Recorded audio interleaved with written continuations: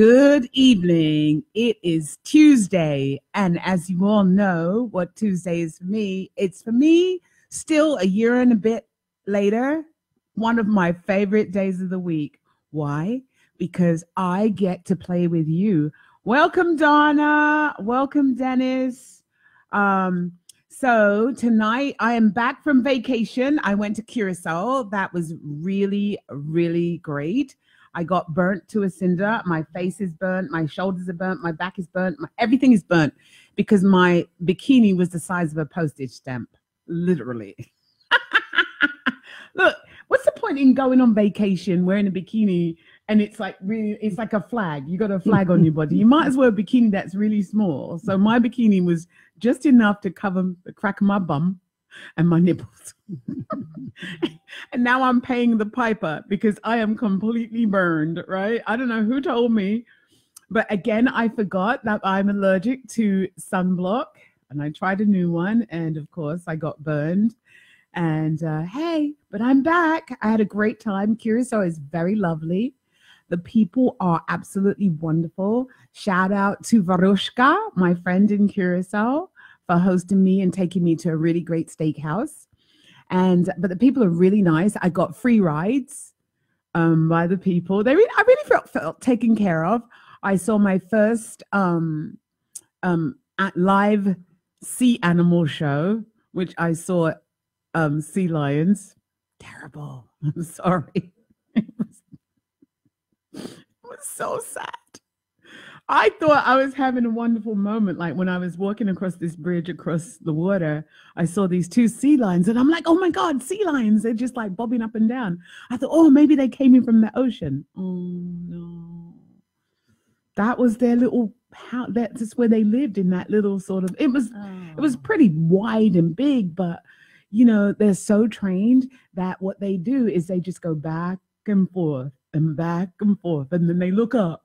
And they go back and forth, and then the alarm, some kind of alarm goes off when it's time for them to do a show. And they go and they sit on this raft thing that's floating around, or sit on the side, and they literally entertain for fish. You know, it was really sad. And I was making up this story like, guys, follow me, I'll take you into the ocean. No, Noreen, we can't come with you. They feed us here. But if you go free and go into the ocean, you can get as much fish as you want. Oh, no, Noreen, we entertain and we get fish here. We can't leave. It's scary out there. I was making up this whole story. I think I'm the mad one, not the fish. But it was so sad. It was so sad. I don't know. I can't talk about it. And they had dolphins and stuff. I would not go see the dolphins. I couldn't. That would have just like totally ruined my life. Hi, guys. Thanks for being on the show. So tonight we have an amazing guest. We have Hannah if I don't mess up your name, then it's not a show. I mess up everybody's name. Laufer-Rottman. And Hannah is from originally Austria, you said? Born in Austria. She's born in Austria, lived in several countries. Several countries. Grew up in Belgium. And she's now here in New York. And so Hannah owns the foundation, not-for-profit foundation, Palms for Life. So Hannah, I will give you the pleasure of introducing yourself, because we're going to talk about all what you do, why you do it, how you came about doing it. So introduce yourself to the people. Thank you very much, Noreen. It's welcome. A pleasure to be here. A few words about me, but probably the first words about me are just two.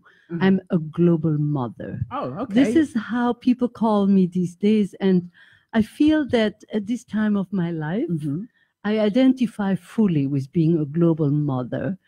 And I'd rather be a global sex symbol. Well, no, especially I see the motherhood as a person who loves her children, uh-huh.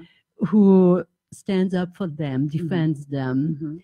educates them, mm-hmm. feeds them, mm-hmm. defends their rights. Mm-hmm. And I have that feeling that I have a sort of a life mission uh-huh. to be a mother for everybody who can take me as a mother. Is just interrupting you because you just said something that was really great.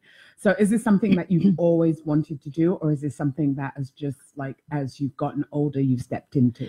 No, I think it is part of my very nature.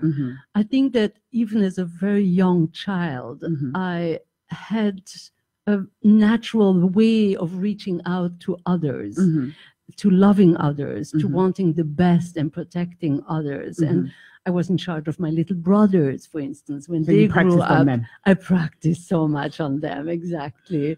And then later on, I started my international career when I was 26 years old.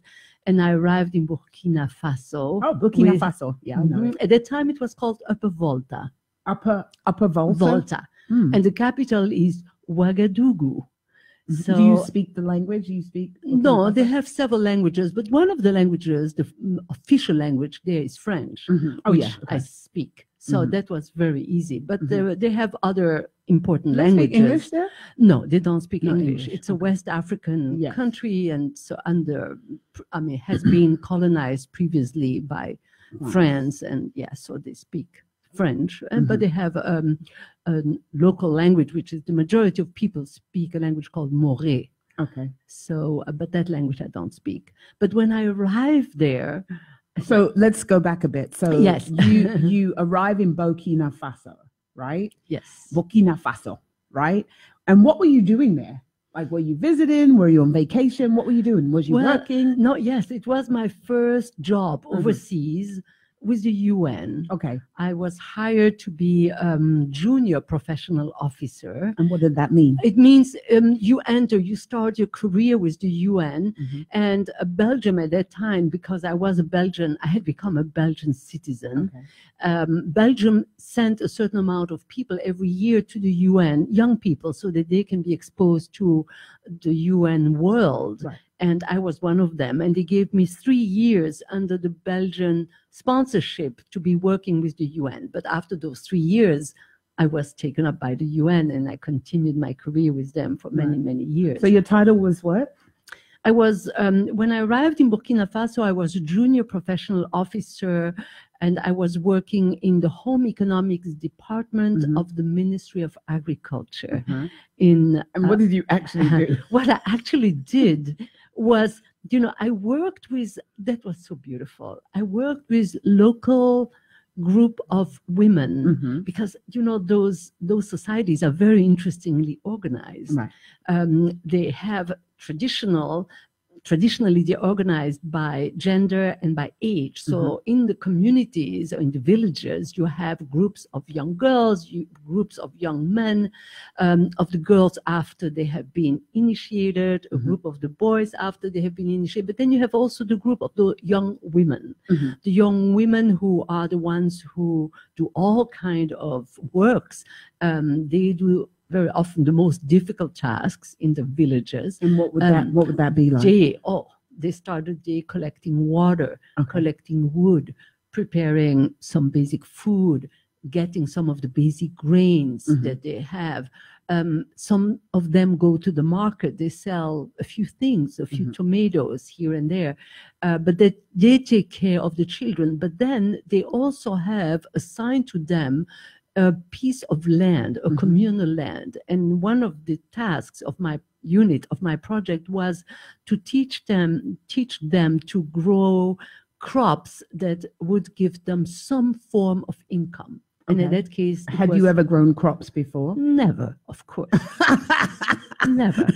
But, this is why I was a junior professional officer. They learned with me. I learned with them. It was all learning. And I met with them, and I learned very quickly. Also, there was a senior expert who I was working with, and I went with her. When you say that you were doing crops and planting crops to give them sustenance or some kind of sustainable food or whatever, were you actually digging in the ground, or were you like supervising? No, as a matter of fact, all the people, and throughout my career, I can say this as a common information of all the people that I've ever visited and worked with in Africa and in Latin America. They know. These people know a lot. Of course. They know how to grow their food. They know how to survive. Of course, they know all of that. So it's not much that I have to teach, but some basic things that you had to teach them was, for instance, what's the value of your work? Oh, okay. Yeah? If you spend some time working on the field and you have to put a price to those peanuts or to those tomatoes, how will you determine a price that is value, that is fair for you, that's good for you, that will help you live and have a livelihood from the food that you grow? This is a concept that is new because, of course, they live traditionally in an economy where things are just exchanged. Barter. But in a modern market economy where the currency comes in, you have to understand better the different rules of the game. And so there is a new learning to acquire about that. All right. So basically, let me just pick up what you put down. So you said that, like, you weren't teaching them how to grow the crops because they already knew how to do that. Didn't know. So what you were teaching them was to put an economical value on their labor. That's exactly it. And so what was that like for them when you came in and started to have an economic? It's not that they didn't have a value. I'm clear they had a value because they had an exchange situation. I'll give you nuts, you give me grain, right? Or I give you nuts and you do my hair or something, right? Exactly. So you're teaching them. So what was the occurrence? How did that occur to them? Well, you see, this is how things differ very much from when you have a project or an idea and you write this on a paper and you then go on the ground and you discuss things with the population, then things are very different. Like, for instance, when you introduce a new concept, it is important to understand that sometimes people don't even know how to write and how to read. And then numbers, you can write down a number and you suddenly realize it doesn't mean anything to them. So when you try to introduce these new concepts, you have to also verify locally, excuse me, what people already know and what is new to them. And then it takes a lot of patience and work to start introducing some new concepts and even teach some basic literacy, but it is taught is in its functionality in order for them to be able to use it. It's not that you put people in a classroom and you teach them things. It's on the job learning. It's on the job learning, exactly. So we're going to come right back and we'll continue the story.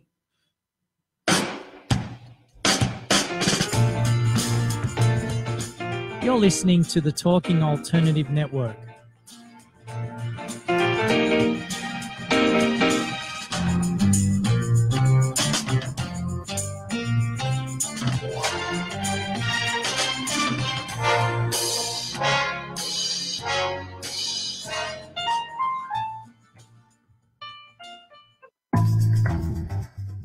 Did you know you've been playing poker your whole life, even if you've never played a hand of cards? Hi, I'm Ellen Lakin, author of Poker Woman and host of the new show, Poker Divas. On the show, I talk about how poker strategy helps you win in business, life, and love.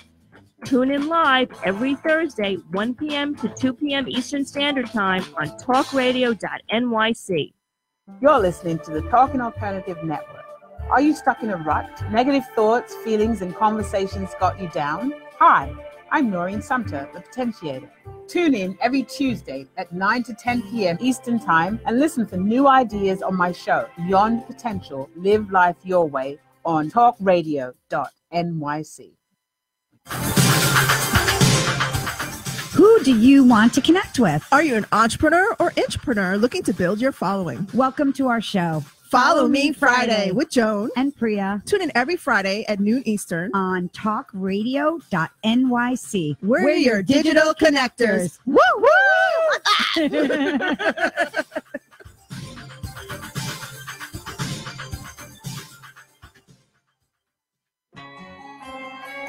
Talking Alternative Radio, 24 hours a day.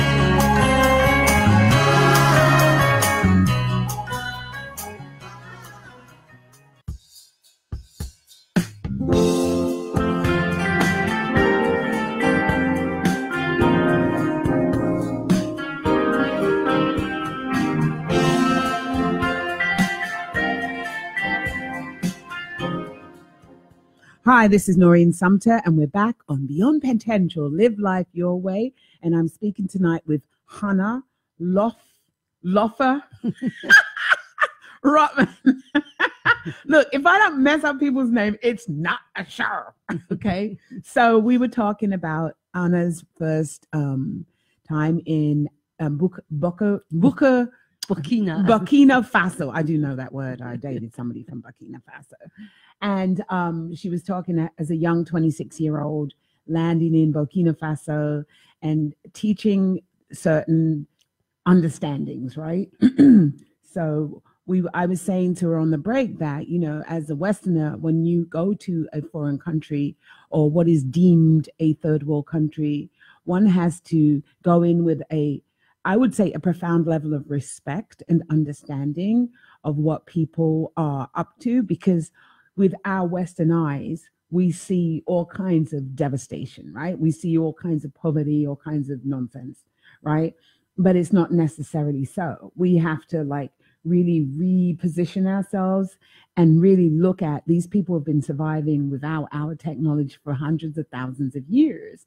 And we have to respect what they know. And if we're going to support them, we have to integrate it into what they already know. Absolutely. So, yeah. Yes, absolutely. This is one of the most important knowledge that we develop as we do our work in the developing world. Right. We learn how to discuss with communities, how to understand the way they operate. And like, for instance, if you arrive at a community where you know that who ultimately has to make a decision, and you meet with the women and you know that they will never make a decision without the men being present or without them having a moment to discuss it with the men after you leave, you can't meet with them and say, we need you guys to make a decision right now, because they will be intimidated, and they, out of respect, they won't really contradict you openly, but they will not be very happy to be part of a project. They won't feel comfortable. They will be afraid that their husbands or their compañeros, in Latin America, will be angry if they are shut out of these conversations and of any decision. So we have to know that. So it's not like Western with female ideology, like Yeah. I am woman, hear me roar, and you don't tell me what to do. Exactly. and is it because it's just out of respect, right? It's not that these women are weak in any way. Oh, no, these women are very strong. In fact, you see, I mean, there is so much power in their hands and in their everyday life. I mean, they hold those families and those structures together. And very often, men drink a lot in some Latin American countries. That's a reality. You go to these villages, and on Sunday or Monday morning, you see those strong women carrying those men who are completely drunk on the ground. They carry them home, and they will they drag them home. Right. Exactly. They're strong. So so basically what I'm hearing is just a form of acknowledgement. It is an acknowledgement, it is a respect. And when you do that, then they smile at you and they like you, they accept you, and then they open up. Right. And when they open up, it is a wealth of information that you get from them. Right. They even allow you to go into their kitchen. And once you're in the kitchen, you ask, oh, how do you do that? Oh, how do you grate the coconut? How do you get the milk out of the coconut? Right. Oh, and how do you store your potatoes from one day to the other? Right. And you learn so much. And then you become a friend, because a woman talking about food with another woman, it's a big door opener. And I remember, one day in Ecuador, I was in a community, a very interesting community, by the way. It is a community that is made out of people from African descent in Ecuador. We're everywhere. Yes, but it is these are very remote, isolated places where they have them in the slaves, Philippines also. Oh, very interesting. Yeah. So we had this meeting with the group, and when I was about to leave, I was about to step in the car. We have had a wonderful encounter with these women, and we had a wonderful conversation. This one woman runs after me and says, "Can I ask you something?" I said, "Yes, sure. How can I do not to have so many children?" Oh, birth control. Yes, but she dared asking it to me in a very private and confidential way because we had established a trust relationship. And then I told her, I gave her the advice of what to do, meaning she has to go to the local health center and talk to the medical staff there. But this shows how, although me being a white woman, among the Black women, we had a wonderful connection.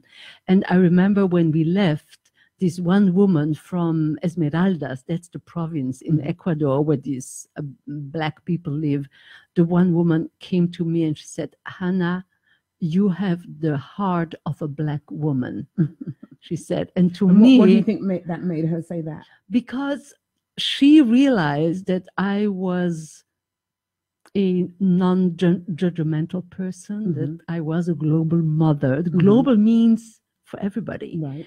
And I loved these people and I wanted to be close to them. And I did everything that I could to help them and improve their livelihoods and bring food to the children and fight for their needs and their rights. And so, but that for me was part of what I was meant to do. Right. It's not that it was, anything special. I didn't expect any reward for what I was doing. It was just right. Right. But what a wonderful opportunity to be doing things that are right. I agree. I totally agree with that. So, you had made a comment about, these women, they hold, I'm just going to paraphrase and say life in their hands because they're so powerful. I remember being in Haiti. I've been to Haiti 7 times before the earthquake, and I was dating a Haitian guy at the time. And so we were driving around in the car and I said, I'm so hungry, I want breakfast. And he said he knew where to go, and he goes, oh, do you want eggs? And I said, yeah, I want some boiled eggs. And so we go down to this market, and he jumps out the car, and he goes over to this woman, and she's sitting on, sort of on a mat thing, and he tells her what I want. He gives her money, and she gives him boiled eggs, and he comes back to the car and I have my boiled eggs. I got my boiled eggs, right?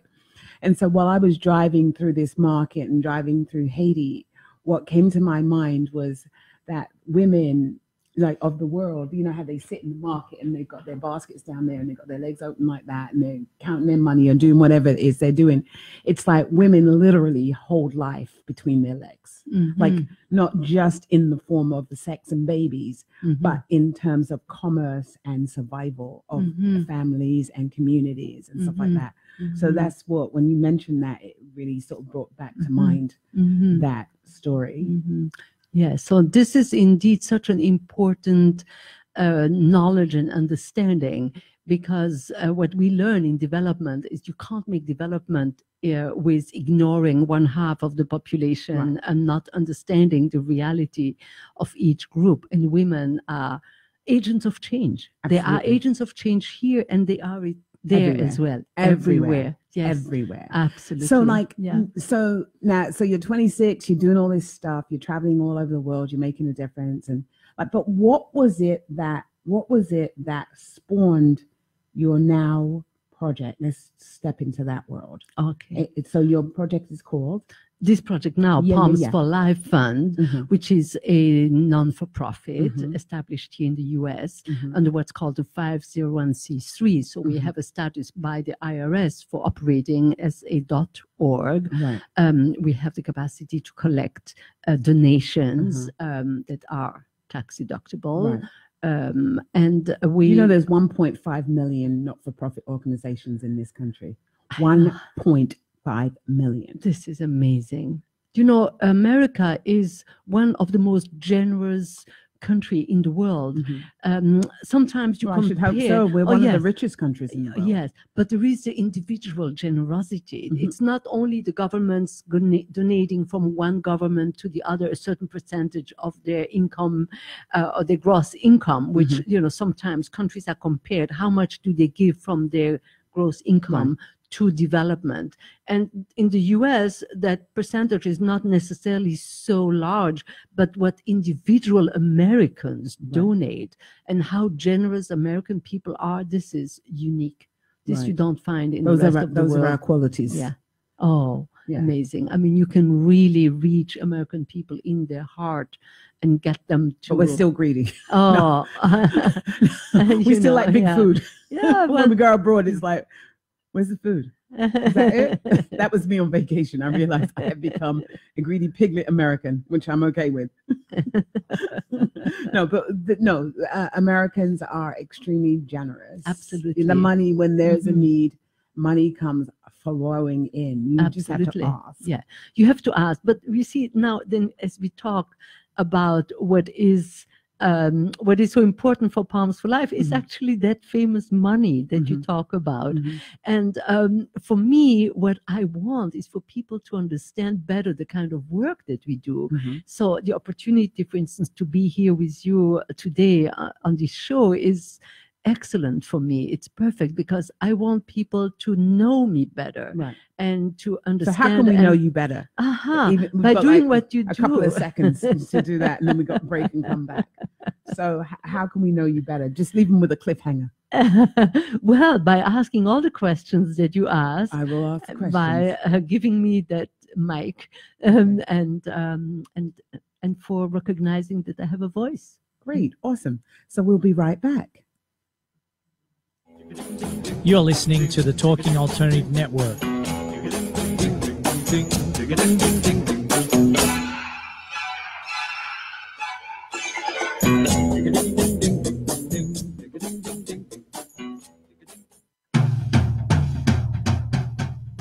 you like comic books and movies? How about TV and pop culture? Then you've come to the right place. Hi, I'm Michael Dolce, host of Secrets of the Sire. Joined every week by my co-host Hassan, Lord of the Radio Godwin. Together, we have over 15 years' experience creating graphic novels, screenplays, and more. Join us as we bring you the inside scoop on the pop culture universe you love to talk about. Wednesday nights, 8 p.m. Eastern, talkradio.nyc.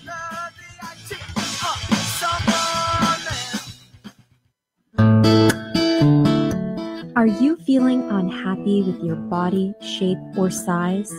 Ever feel out of control with food? I'm Elizabeth Tripp, your host of Nourish the Soul. Join me to uncover the root to these imbalances and discover a permanent solution to living a healthy life. Join us every Wednesday at my new time, 7 p.m. Eastern Standard Time on talkradio.nyc.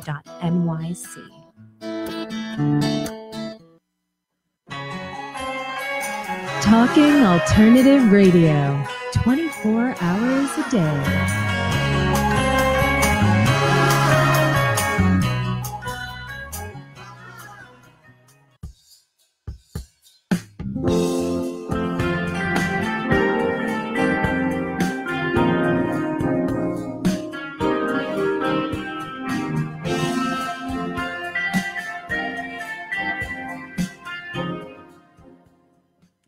So we're back. This is Noreen Sumter from Beyond Potential, Live Life Your Way. And I'm with Hannah Laufer-Rottman, who is the founder of Palms for Life. And also you're a founder of a film forum, a film festival, right? Faces of Hunger Film Festival. Correct. Right. So tell me about Palms for Life. How did you come up with the name? It sounds very godly. No, thank you. Well, I was working. Reminds me of Palm Sunday. Oh, I see. Well, when you look at our logo, you see that it has a shape of two. Originally, it was like two hands getting together. And the Palms for Life, the idea behind it is you give, I receive, we join hands, we join our efforts, and we can give life. And the image of palms, palm trees, is a very positive image. It's an image of protection, of friendship, of fertility, of love, and of vacation. Of vacation.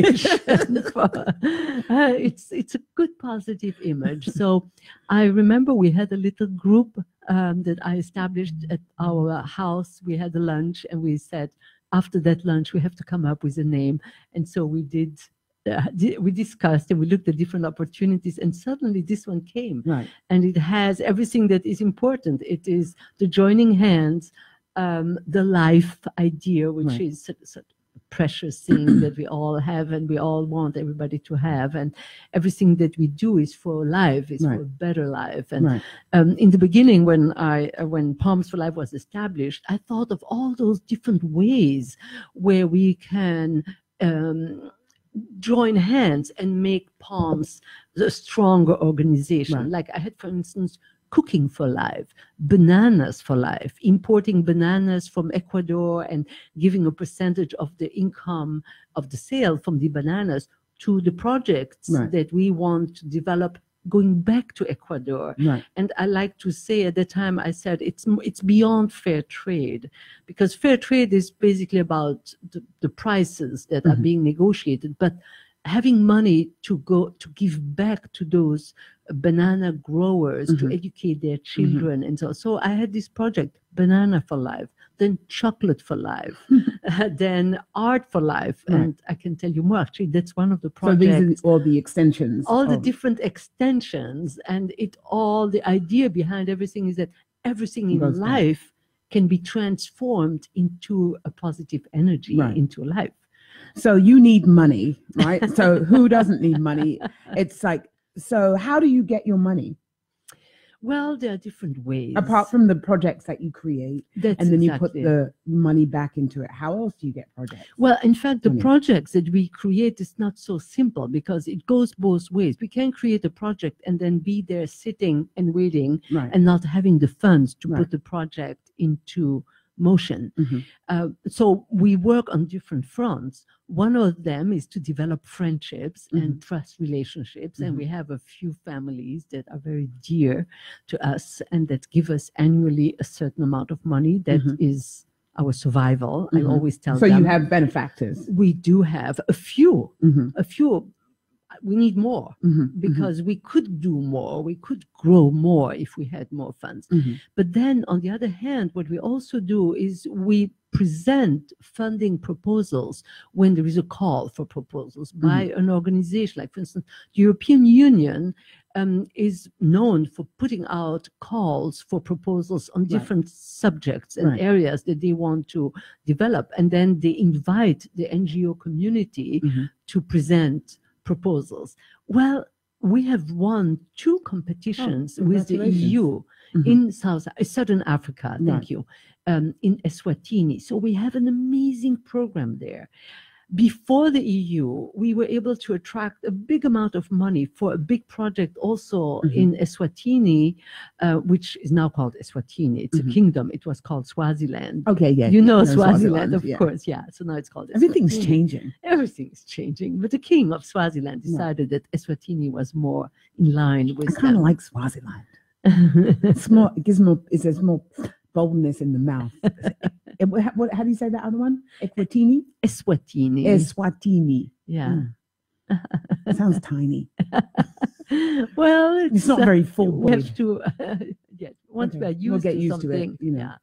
But anyway, so there I found funds from the US government.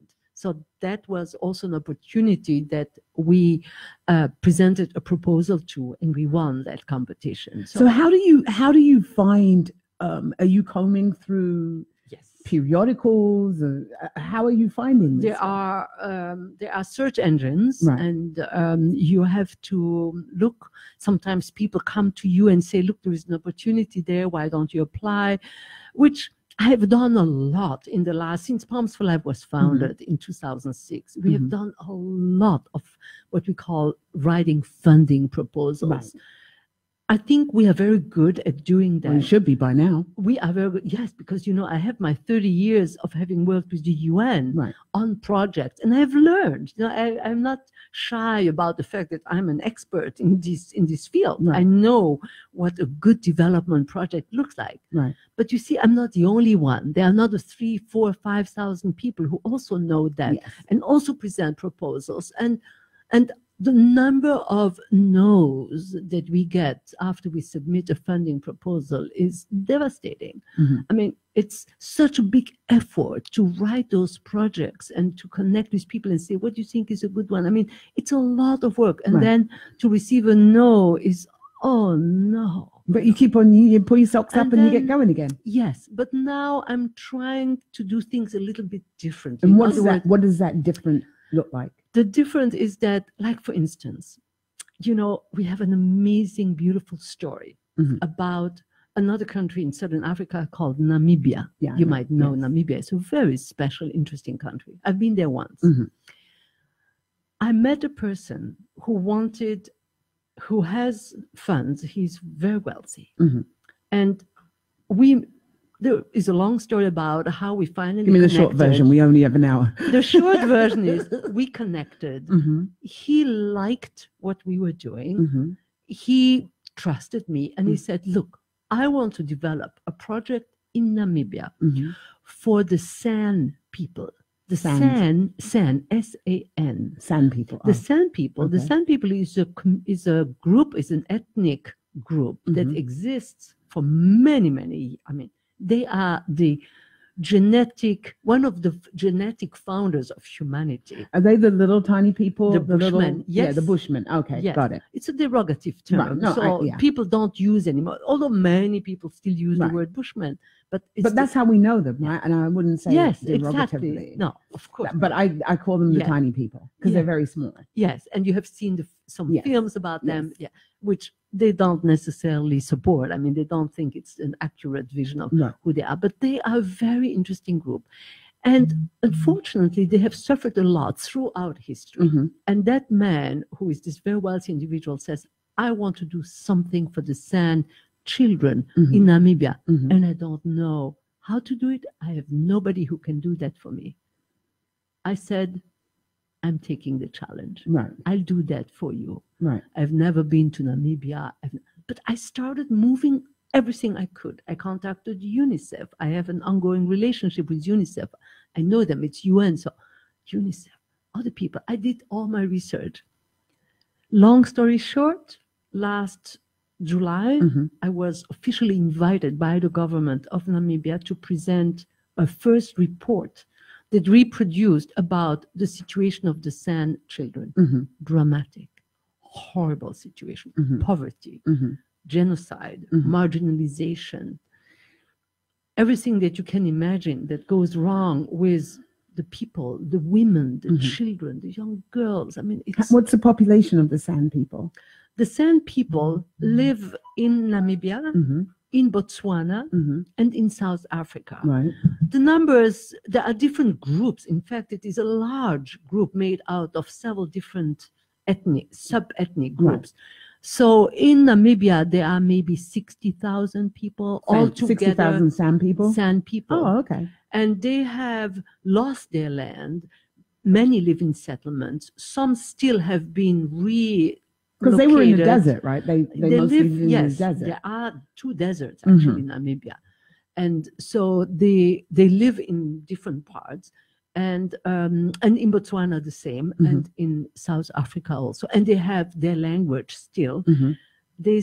Altogether, I'm told there are about 30 San languages still alive. Wow. No dialect languages, Right. to the point where they don't even understand each other. So different those languages are. But now, so after we produced that report and the government invited us, that person, the generous man who lives here in New York, he is putting the money into that project. Oh, cool. So it's not anymore me going out and begging and looking for an opportunity. You got that project set. He wants us to do things where everybody's winning. Right. For me, because Palms for Life has an opportunity, and it's not that I can talk about the whole world, but I can't do things in the entire world. I have another question. Yes. So of the contributions that you get, what is the percentage that goes into your projects? Well, normally, in the case of the funds you receive from the EU, it's 93%. Oh, good. So 7% can be, as per their rules, can be used as overhead. Right. And so then we can get that 7% overhead to support our administrative expenses. Right. But recently they even lowered it to 3%. Right.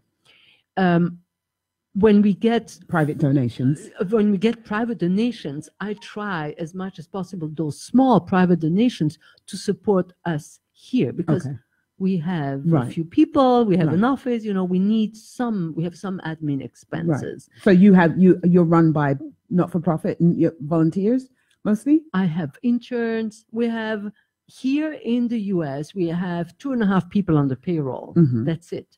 The others are interns. Mm-hmm. In Swaziland, we have a big office. In Eswatini, Mm-hmm. we have a big office. There were moments where we had 16, 17 people, but they are all paid by project money, not by directly our funds. Got it. So this is how we operate. But in general, I would say that almost 100% of the funds that we receive for projects go to the project. And I like for donors to understand that they have the choice between to project give to or, a project or administration. Exactly, or to an administration of both. Right. In fact, ideally, they should realize we can't run a project if we don't have the funds. I remember because I used to work in not-for-profit, and one of a lot of the money that when I did work in not-for-profit used to go to a lot of the money went to administration, and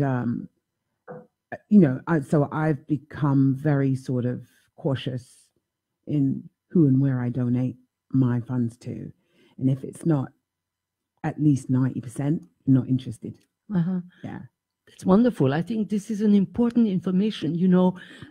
There is, I think, official data that you can find on the internet about how much the NGOs charge as overhead, and some go as high as 80%. Yeah, I know. Overhead, and who will remain nameless. And those are indicators of, do we need that? Right. So we're going to take a break, and we'll be right back. You're listening to the Talking Alternative Network.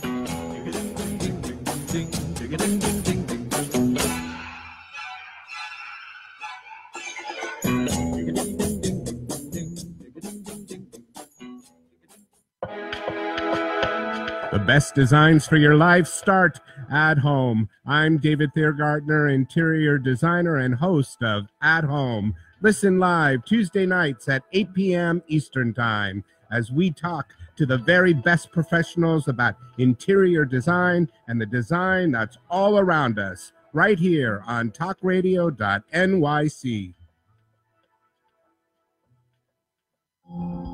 Are you a conscious co-creator? Are you on a quest to raise your vibration and your consciousness?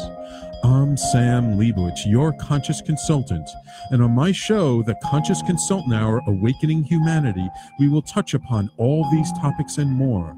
Listen live at our new time on Thursdays at 12 noon Eastern Time. That's The Conscious Consultant Hour, Awakening Humanity, Thursdays, 12 noon on talkradio.nyc.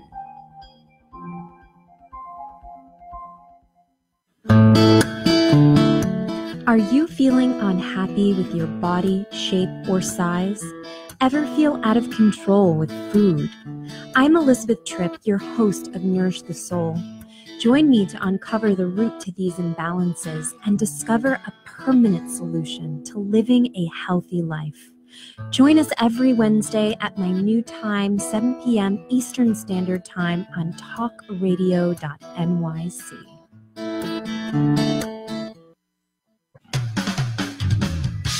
TalkingAlternative.com.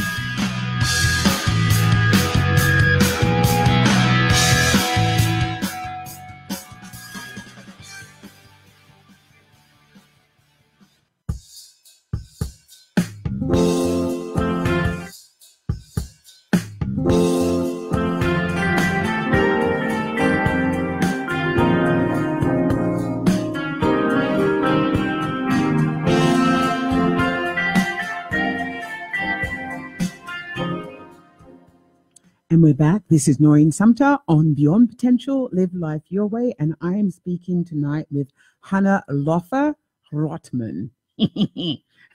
I did it right. So Hannah, on the break, you mentioned food, so let's just jump into that. You have a organization and a film festival, Faces of Hunger Film Festival. So how does that tie in with food? Oh, Very interesting. Thank you for that question. Well, it first goes back to what we started our conversation with, which was global mother. What does the global mother do? She feeds her children. Yes. Okay, so that's one of my big passions. I worked with the UN World Food Program for almost 30 years in many countries, twice in Ecuador. Ecuador is a little bit like a home country for us because my children actually spend most of their young life in Ecuador. 5 years once, another 5 years. Amazing experience there. So when I started Palms for Life in the US, I decided that in the US, while I would work internationally on all the issues that we talk about, you know, the education, access to water, sanitation, all of that, in the US, we would focus on food and hunger.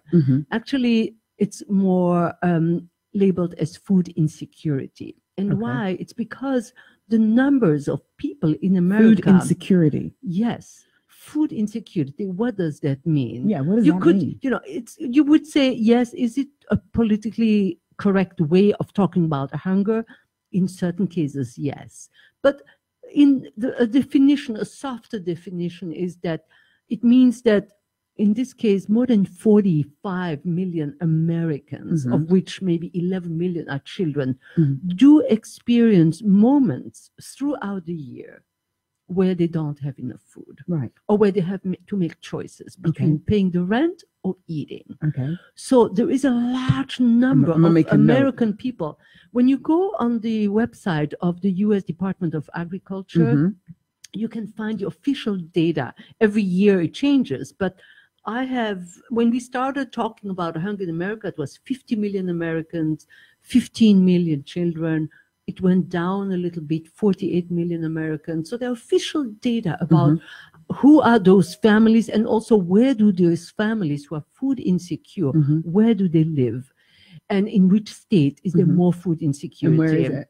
Well, I don't have the numbers here right now, but it's certainly the southern states have much more food insecurity than the other food states. Insecurity, that sounds really food weird. Insecurity. I mean, it's a weird statement. It is an amazing statement. So, you know, because I'm a foodie and because it's such an important subject to me, I said, let's do something. It's not that I'm going to feed 48 million Americans, but let's at least talk about it. Let's raise the level of awareness about the fact that so many Americans, too many Americans, experience insufficient food access throughout the year. Adults, children, it's wrong. So let me ask a question, because there's a food pantry in my community in Clinton Hill. It's been there for I don't know. I didn't even know what it was. I'd ride by in a car and for years, and I had no idea what it was. People standing outside this church building getting food, all kinds of people. And one day a friend of mine said to her, do you want to get some free food? Said to me, you want to get some free food? I said, what kind of food? She said, free food. So I said, I'll come with you. And so it was this place that I've been driving by for years, right? And so what they do is on Sundays, they give away a lot of produce, right? Which is greens and vegetables and stuff like that. And during the course of the week, they give away processed, like I don't know what you call it, but cans, good cereal, rice, or dry food. Let's say. They'd give away some meats. They'd give away juice and more vegetables and all kinds of stuff, right? And honestly, I will tell you that they say that they have more food than they have people, right? And so I did a survey how many pantries are in New York City. There's a lot of pantries. I can't remember the number completely because I did it for a friend of mine. But there are a lot of pantries, food pantries, where organizations like Whole Foods or Trader Joe's or farmers and all kinds, they drop off food in these pantries, because I know some of the food that is in that pantry comes from the farmers market on a Saturday, right? So the farmer market comes to Brooklyn on Saturday and they drop off stuff. I mean, I guess they don't want to take it home. They drop off stuff in the mountains, really good stuff that I would go to the farmer's market and actually buy, right? And so if there's access to food, but there's not enough people to get this food, then what? Well, you see, this is one of the things that doesn't go very well in the system, in the food system in America, in the United States. There is something wrong with a system where people cannot, in a dignifying way, go to the store, have enough income, buy the food that they need, go home and prepare it like everybody else. Why do some people have to stand in a line, go to a pantry, receive the food in the form of a handout? It's not a very dignifying experience. We have to do it. And you know, I am... You don't have to. No. There's no have to at that pantry. To. And I asked them, I've asked them, I said, can anybody get this food? And they're like, yeah, anybody can get this food. Yes. I said, can I get this food? And they were like, yeah, you can get this food. And I got the food for a little while, and then I just didn't want to stand online anymore. Right. Yeah. And it was like, if somebody doesn't get the food, the rest of it goes to waste. Yes, exactly. I know. So there's somehow there's the communication about it is not reaching out to the populace. I didn't know about it, and I drove by this place for years. Right. And some of that food was really good. Oh yes, I'm sure it must be. No, must be totally the farmer's edible. Stuff is wonderful, right? Yeah. It's really fresh, it's really green, it's great, and it's organic. Absolutely, right? yes. And there's all the other crap as well. And you don't want to know about food being thrown away, which is already big. I mean, the topic of food waste. Yeah, I was reading something where there's a European country that they have these food sort of like bank stuff, like they don't. It was something, it's a new law that came into effect or something that organizations, supermarkets are not allowed to throw out good food anymore. They have to get it to these special banks. I can't remember what it is, but I saw it like a couple of weeks ago. And so these, and it's European countries that are creating this access so that people can get food. How comes we can't do something like that here? Absolutely. I mean, we can certainly learn from many countries because many countries have found. We have a lot of food. Yes. I mean, there's so much food here. And as I said, there is this problem of waste.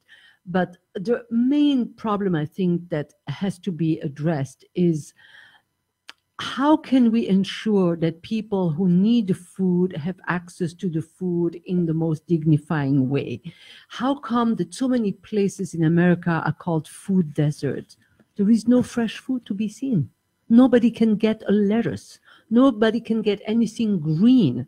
The only thing they get are canned goods of poor quality. They can't get anything organic. If they want to get something of a healthy food, they have to drive, which costs a lot. Where is this?